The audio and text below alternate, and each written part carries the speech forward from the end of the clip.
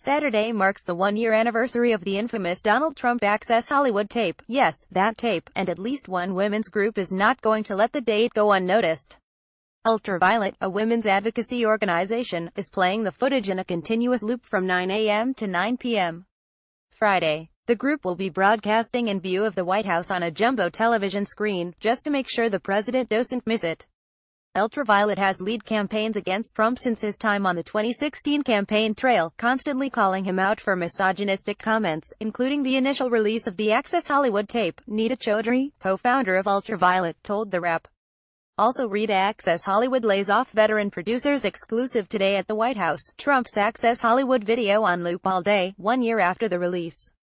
Wegrabicpic.twitter.com Chauffé assault, Ultraviolet at Ultraviolet October 6, 2017. On October 8, 2016, The Washington Post broke the original story of Donald Trump boasting in 2005 on a hot mic about committing sexual assault. "You know I'm automatically attracted to beautiful. I just start kissing them. It's like a magnet. Just kiss. I don't even wait," Trump told Billy Bush while on the set of Access Hollywood. "When you're a star, they let you do it," he added. Also read Jimmy Kimmel calls out Donald Trump as tornado of fake news video. The resulting firestorm led to Bush's swift dismissal from the Today Show. Donald Trump was elected President of the United States a month later. The Access Hollywood video was a vulgar display of Trump's true colors.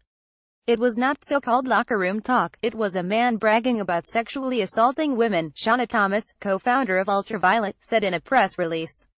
The Donald Trump on that tape is the same Donald Trump that sits in the Oval Office every day, aggressively pursuing an anti-woman agenda, including the active dismantling of legal protections for survivors of sexual assault.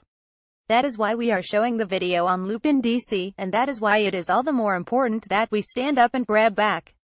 In the wake of Trump's response to a violent white supremacist rally, Unite the Right, in Charlottesville, Virginia, the last weekend, several business leaders, council members and media personalities severed ties with the president. Quite a lot actually. Under Armour CEO Kevin Plank, Intel CEO Brian Krzanich. Plank and Krzanich both followed Frazier's lead in quitting the council, citing Trump's Charlottesville response. Trump tweeted condemnation of Frazier, who is black but for some reason said nothing about these two.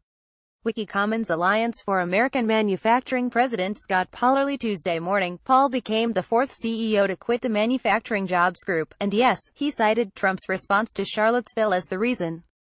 Twitter Trump makes it worse. Tuesday afternoon, Trump shocked the country with an off-the-rails press conference at Trump Tower in which he appeared to defend and sympathize with the racist mob in Charlottesville. Trump insisted there was blame, as well as many fine people on both sides of the conflict in which Nazi sympathizer murdered one person and injured 19 more with his car. Getty AFL-CIO bails out soon after Trump's rant. American Federation of Labor and Congress of Industrial Organizations President Richard Trumka resigned from the Manufacturing Council. CBS advisory councils disbanded Wednesday. Members of Trump's Strategic and Policy Forum agreed to disband after Trump's response to the violence in Charlottesville. Soon after, the president announced via Twitter that he was ending his executive councils. Twitter: I voted for Trump. And I sorely regret it. That's the title of a New York Times op written by Julius Crane, the founder and editor of pro-Trump website American Affairs. It went viral, though mainly because people were mocking it. American Affairs: Trump loses a Murdoch. James Murdoch, CEO of 21st Century Fox and more importantly son of media magnate and conservative icon Rupert Murdoch, dissed Trump in a widely circulated email to employees. He also said he and his wife will donate $1 million to the Anti-Defamation League over POTUS response to Charlottesville. Getty Images: The Arts and Humanities Council disses Trump, then disbands the Arts and Humanities Committee. Resigned Friday morning en masse with a letter written so that the first letters of every paragraph spelled resist. The members include Cal Penn, Paula Boggs, Chuck Close, Richard Cohen, Fred Goldring and more. Getty Images: Bannon oust White House chief strategist Steve Bannon was reportedly fired Friday morning, though he insists he resigned July 27, giving 2 weeks' notice, but his leaving was put off because of the events in Charlottesville. He will return to Breitbart News to go to war for Trump. Getty Images: Still more resignations. Politico reported Friday afternoon that a wave of resignations hit the Commerce Department's Digital Economy Board.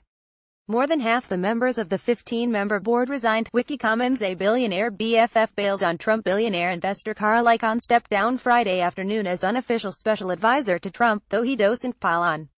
I sincerely regret that because of your extremely busy schedule, as well as my own, I have not had the opportunity to spend nearly as much time as I'd hoped on regulatory issues, he said in a letter to Trump. Now in the wake of Trump's response to a violent white supremacist rally, Unite the Right, in Charlottesville, Virginia, the last weekend, several business leaders, council members and media personalities severed ties with the president. Quite a lot actually.